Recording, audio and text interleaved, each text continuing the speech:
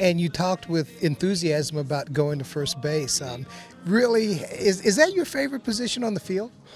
Yeah, I would say it is. Honestly, it's probably the position I'm the most comfortable. It's probably the one I'm the most productive defensively. I was kind of learned second base a little bit on the fly, but for some reason it seemed that I don't know if it's because I came up as a third baseman, but first base came a little bit more naturally to me, and I don't mind having a bigger glove either. So that's always nice.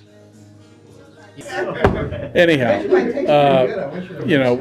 I've seen Daniel play for what, 7, 8 years, and I've seen him play first base as far back with the Mets. Saw him play in the wild card game with the Cubs. I don't know whether of course our team did, meaning our front office team and our extended front office team, they did their homework on range and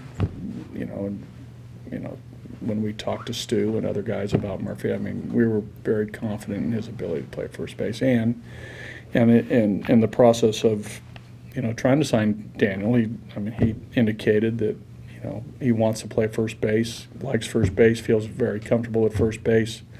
We'll give him all the reps he needs here in spring training on the practice fields. We'll get him in games. He's going to be fine. He's a ball player, Tom.